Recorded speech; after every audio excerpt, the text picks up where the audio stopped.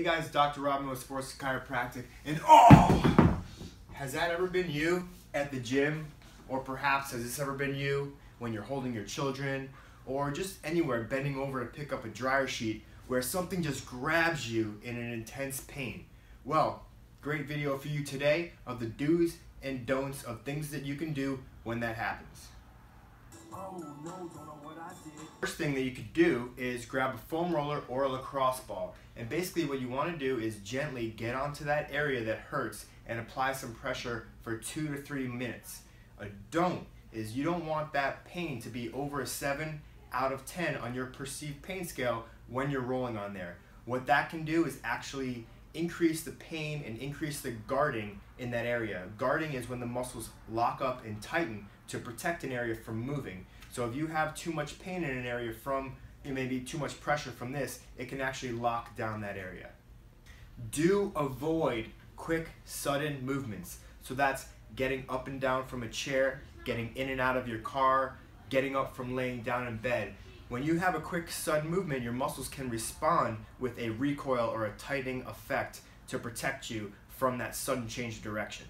Do stretch, but don't overstretch. So if we stretch a muscle, muscles, when they respond to overstretching, they like to recoil, and that's what we call the recoil effect here. Something that just happened to me recently is I had a strain in the gym, and I thought I was better because I took some ibuprofen, which is another do. It's okay to take some ibuprofen on a short term, but it gave me a false sense of healing. I thought I was better, so what did I do? I overstretched, and it felt like somebody punched me as hard as they could right in the back, and I had a hard time breathing because I had a rib head out of place. So when you're thinking about stretching, you never want to stretch maybe more than 70% of that muscle's ability to stretch, because if you're not healed and you stretch to 100%, it can have that recoil tightening effect, and you want to make sure you eliminate that because that can set you back and restart the healing process.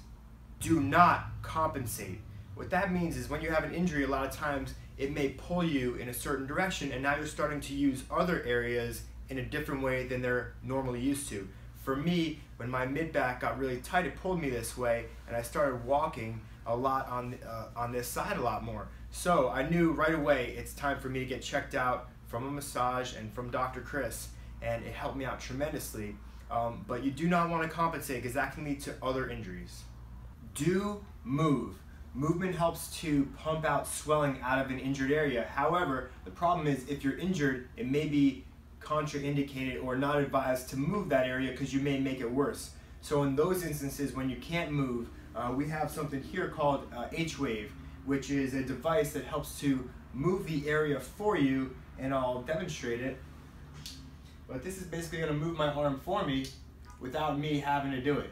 And it feels really weird, but this will actually move me thousands of times in just a short period of time and pump the swelling out without me actually having to injure the area even more. This feels really weird.